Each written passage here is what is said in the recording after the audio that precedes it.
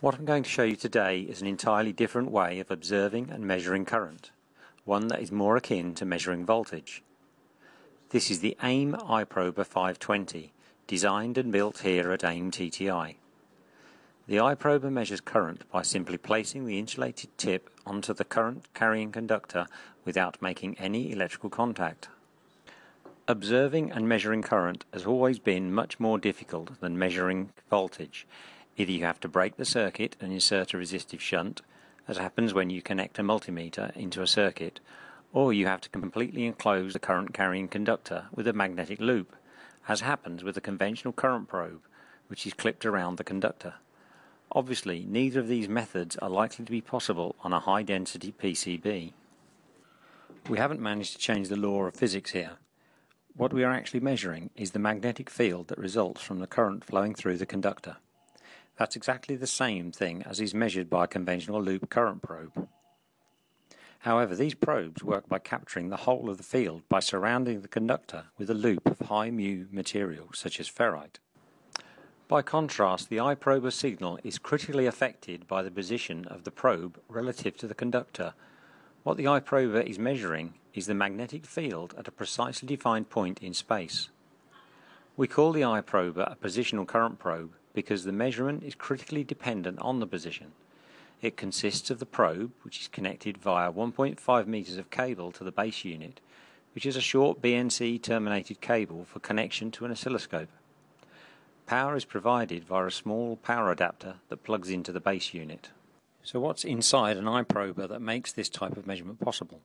The heart of the probe is a patented miniaturized version of a fluxgate magnetometer. Fluxgate magnetometers have been around for decades, but not in miniature form.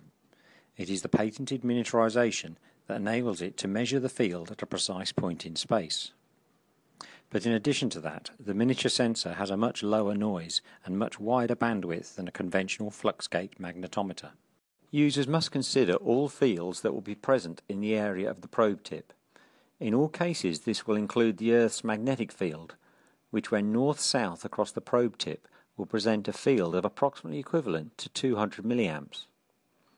In addition to this magnetic fields are also developed by wound components, metallic component parts, and also adjacent multi-layer tracks. Consideration of these adjacent fields must be taken.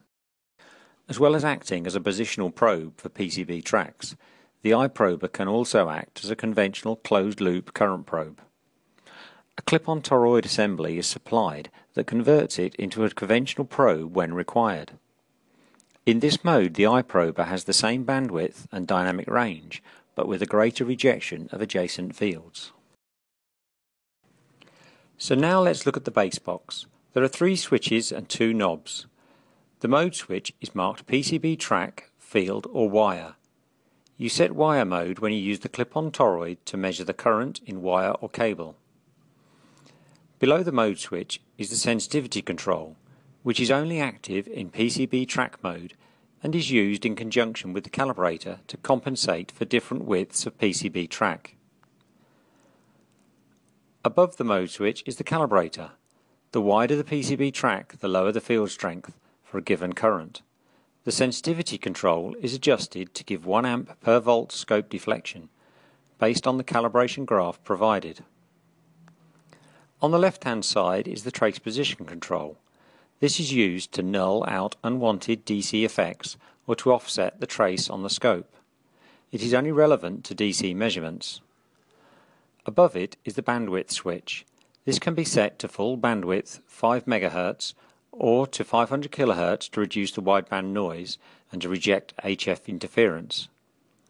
The third position, marked 2 Hz, is intended for DC-only measurements, where maximum possible AC interference rejection is required. In the centre is the overload indicator, which lights when currents above 20 amps peak to peak are driving the sensor into overload. The probe is light and compact and fits comfortably into the hand. The tip is made from high temperature material and the probe is double insulated for safety on high voltage tracks. The grip guard keeps your hand away from any high voltage areas on your target PCB, and the whole probe is 300 volt Cat2 rated.